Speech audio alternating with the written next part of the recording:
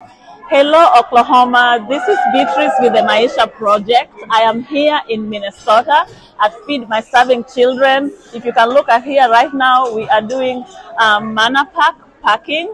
And for Maisha project, we are hosting our first mobile pack in Oklahoma, November 22nd and 23rd. We are looking for volunteers of all sizes, all age groups, from 5 years old to any age, 100 years old. We are being hosted at St. Luke's Methodist Church, and we would love for you to come help us pack the food that we are going to ship to Kenya in January. So our manna pack dates are November 22nd and 23rd at St. Luke's Church in Oklahoma City. We are needing you to come volunteer. Feed My Starving Children is bringing all the ingredients for this packing, but I just want to show you guys really quick what it takes to do a manna pack, which for us is going to be the first Maisha project mobile packing in Oklahoma City. So come take a look. But we have rice that it's being scooped like you see into a funnel, and then we have soybeans. This is soybeans, yeah? We have soybeans, and we have vegetables and vitamins over there.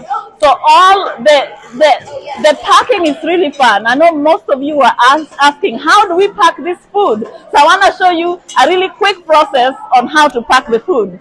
So every rice is proportionally weighed, and we have another set of team that really just seals it.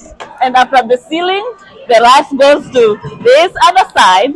Then voila, we have packed one bag of manna pack. And so after packing this, what is happening is that we count them, and each box has to have 36 of the rice in it. So these ones are up to 36, and he is counting this box to be done. When they finish it, they make a big noise of celebration.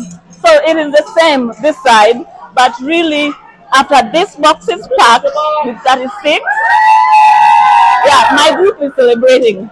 After this box is finished to 36 packets, then look, they're all stacked up and then counted, 36 boxes of boxes. Then we'll show you how it ends up in a pallet ready to be shipped to Kenya. So let's go. So what I was showing you actually ends up like this.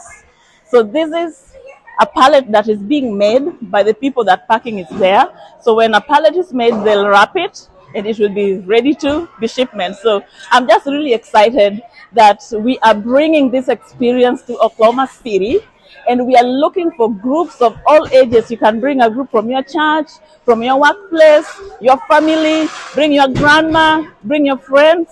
It takes 5 years old to be able to pack to any age after that. So I don't want to call ages. I want you guys to come and help us pack the food so we can feed God's hungry children at Maisha in Kenya.